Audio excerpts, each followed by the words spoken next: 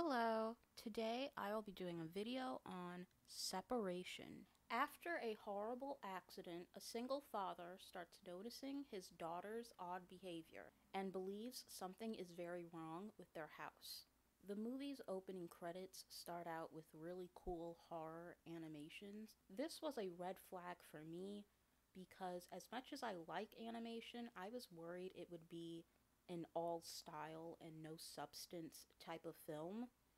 To my surprise, the plot is very strong, the acting was good, the drama involving the underachieving loving father and the hard ass, resentful mother battling for custody of their daughter was very engaging. Even if this wasn't a horror movie, that premise alone would make for a good drama or thriller. Not only is the father, who means well, is going toe to toe with his ex-wife, but he's going up against her father as well, and they use their money to persuade any outcome they want.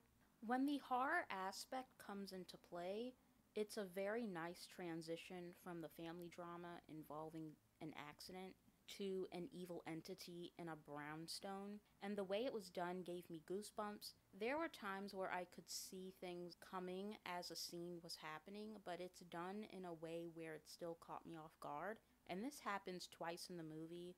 You know something's going to occur, but the execution was solid. However, there was one rocky scene where a demon is contouring its body, and it has very heavy CGI, and it looked goofy. First thing that came to my mind was, why didn't they just hire a real contortionist?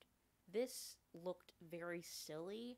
It would look better in something that was aimed at children, but this is aimed at adults, and you have to come better than this. And this is when I started to think, oh no, this is why the movie has such a low rating on IMDb. Yikes. It started off so promising, and then we get something so goofy. But I was happy to see that the rest of the movie and the scares are pretty decent. There's a lot of suspense. Some scenes even have a fantasy feel to it, so it's supposed to look fake at times. Going back to the animation, the lead character is a cartoonist, and I thought the way this was implemented in the story gave it an authentic feel.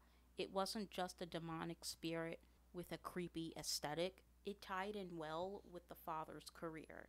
And in my opinion, his animations were so good, and it baffled me his career wasn't kicking off. How does no one want to work with his drawings? The biggest flaw with this movie is when they tried to balance horror and drama. I did like this at first, but for the longest time I had no idea where the story was going. Around the 45 or 50-minute mark, I felt like I was on a treadmill, and I felt fatigued. I was still invested, but I wanted to know what direction this was heading in.